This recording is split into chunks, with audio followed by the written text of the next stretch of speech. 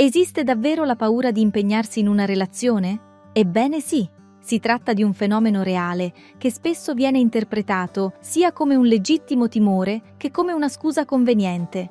Viene identificata come commitment phobia, un disturbo caratterizzato da un'intensa ansia nei confronti delle relazioni che può arrivare a condizionare seriamente la vita affettiva di chi ne soffre.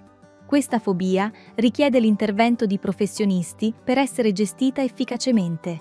Diversi motivi possono spingere una persona a temere l'impegno in una relazione: traumi passati, delusioni amorose precedenti o il timore di perdere la propria indipendenza. Indipendentemente dalle cause, è fondamentale affrontare queste paure con comunicazione aperta e onestà con il partner. Inoltre, non tutte le persone si identificano con il modello tradizionale di relazione monogama. Alcuni possono trovare più adatto per sé un modello poliamoroso che consente di mantenere relazioni affettive e sessuali con più partner in maniera consensuale e rispettosa.